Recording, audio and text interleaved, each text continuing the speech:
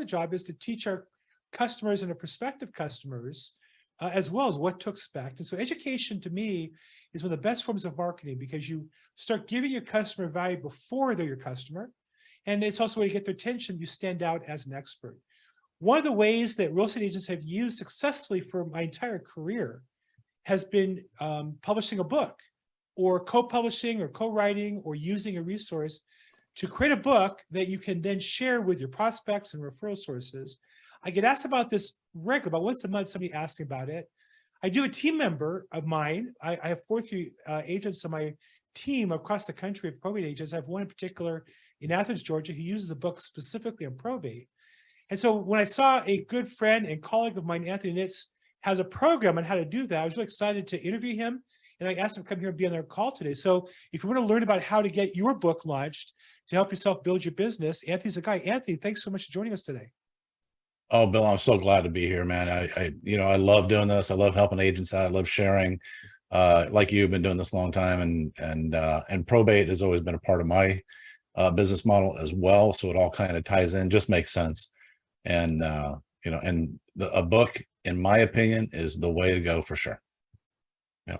When did you start working with a book? What was that? What was the impetus for you to start that, and how long was that the process? It was roughly, I want to say 19 years ago was the first time I started. I had the idea of doing a book, or I was inspired to do a book. And that's kind of my goal here too today. Just I want you to really understand that my goal here is to inspire people to give very serious consideration to having a book as part of their marketing and making it a hub of their marketing. But the reason why I started with the idea of a book was because I happened to see another agent who had a book. And it occurred to me at the time, I didn't think about this beforehand because nobody was teaching this, and still kind of nobody's really teaching this to anybody in the real estate space.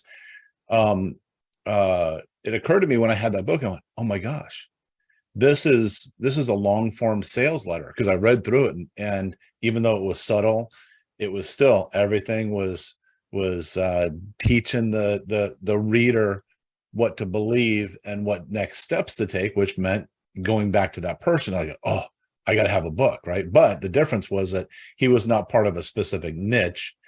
I knew that I had to go into a specific niche if I really wanted to have success.